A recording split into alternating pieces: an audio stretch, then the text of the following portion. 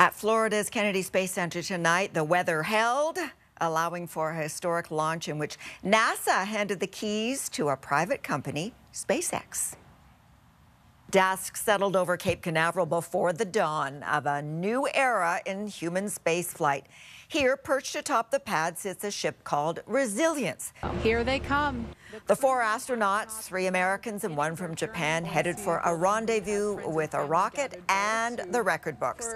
The biggest crew to launch from U.S. soil since the shuttle program was retired. We're ready.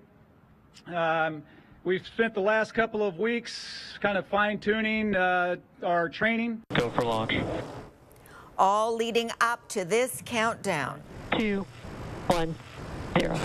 Ignition. Their ride thundered into the Florida sky. And Resilience rises. The Falcon 9's booster then separated and landed a bullseye on a barge in the Atlantic to be reused, making future launches cheaper. It's yet more history in a place that's seen plenty. Countdown for Apollo 11. The same launch pad was used for the first mission to the moon.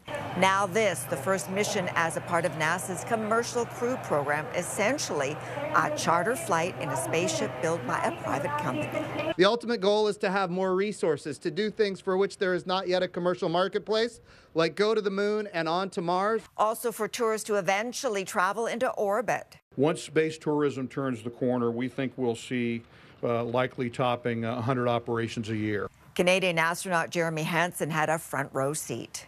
I've been supporting the families this week. I'm a family escort. They're super excited. You know, we're all a little bit anxious, a little bit nervous, but super pumped. Not there today, SpaceX CEO Elon Musk, who has COVID symptoms.